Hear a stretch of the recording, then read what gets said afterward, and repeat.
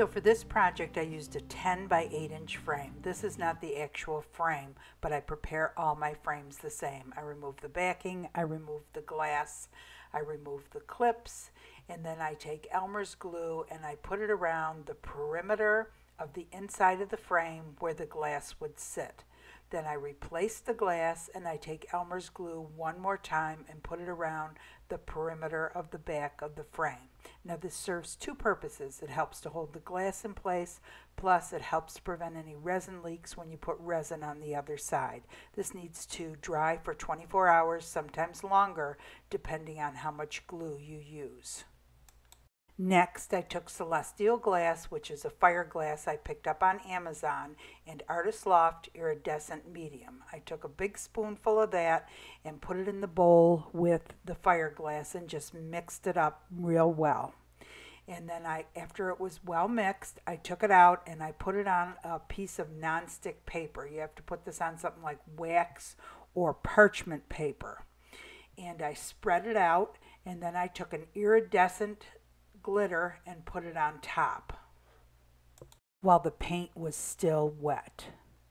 Next, I had cut out an egg shape and taped it to the back of my frame and drew a couple of eyes on, a nose, and then the cracked shell across the bottom of the, or I guess it would be the top of the egg or the bottom of the chick.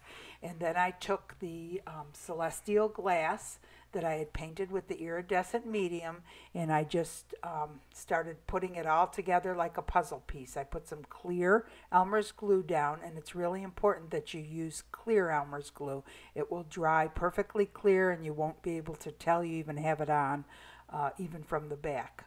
And then I just went ahead and fit it all together like puzzle pieces until the entire egg area was filled in.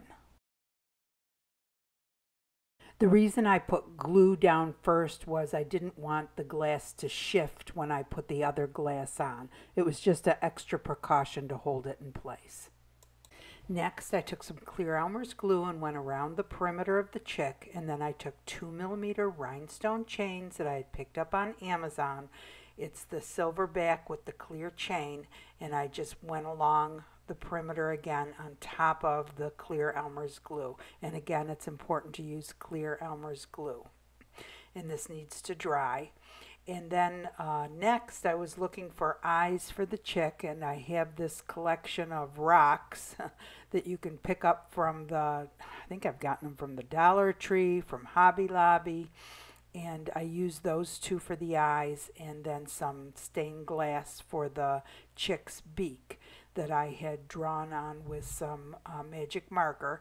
And then I used the stained glass scoring tool and went around the perimeter of the beak and scored the glass. And then I used my running pliers to actually break the glass. And I did learn to cut stained glass by watching YouTube videos. It's an excellent source, YouTube, and the great thing about it is it's free. After that, I take a little bit of rubbing alcohol and clean the oil and the magic marker off of his nose. And then I take some clear Elmer's glue and glue all of the pieces down.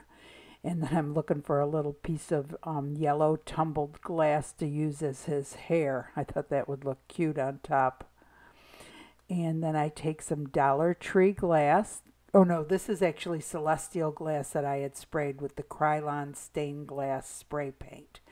And then I take my Ashland decorative filler. This is the silver reflective Ashland decorative filler that they have up there all the time, that I had sprayed with the, I believe it's called Summer Yellow Krylon stained glass translucent spray paint, and it just looks so cute. The yellow comes out real pretty, and I just go ahead and put that on top of the chick. And then by the time I'm done with this, I kind of feel like the eyes are just too big. I think I paint him with a couple of white dots, but then decide his eyes are way too big. And then I end up swapping them out for these smaller eyes, and I put a couple of white dots in there and straighten them out. And now he's pretty much ready for the resin. I just want the clear glue to dry on the back of the eyes before I use the resin, otherwise it won't dry at all. Resin I'm using for this project is art resin. It's a 1-to-1 ratio resin that you mix slowly in a cup for 3 minutes to assure thorough mixing and to help prevent bubbles. I usually drizzle it over the glass first to make sure all of that is covered, and then go on to put it around the sides and up into the corners. And you'll notice I have this silicone stir stick that I had gotten a long time ago, but somehow it got shoved back into my cupboard and I couldn't find it. And this is great because you don't have to use the plastic spoons and throw them out. This you just wipe off at the very end, and you can reuse it again the next time. And if you forget to wipe it off, the dried resin just pops right off of it. And the other thing that I found back in the back of my cupboard is this little tool that you use to spread the resin around, which is really cool also because this is another one that you just wipe off at the end, or if you forget to, and the resin dries on it, you can just pop the resin right off of it because it's made of silicone. So anyway, after I'm done putting the resin on, I do use my little kitchen torch to get rid of the bubbles. And this has to sit on a flat, dry surface for overnight. After about 12 hours, you can touch it. It takes a full 72 hours to cure at temperatures between 72 and 85 degrees Fahrenheit. Now, all resins are different. You need to read the directions for the resin that you are using. Now, I use baby wipes a lot to wipe up around the perimeter. I also use alcohol. The only thing with alcohol is sometimes that will take the paint off of your frames, but it is good to get the resin off of your hands, and it's really good if you end up with resin in your hair. It's probably the only way to get it out of your hair. I don't know, but now it's done. Hey everyone, my little chickie's done. Turned out cute. And this yellow is actually, you know, the Ashland decorative filler, and this is what it looks like to begin with.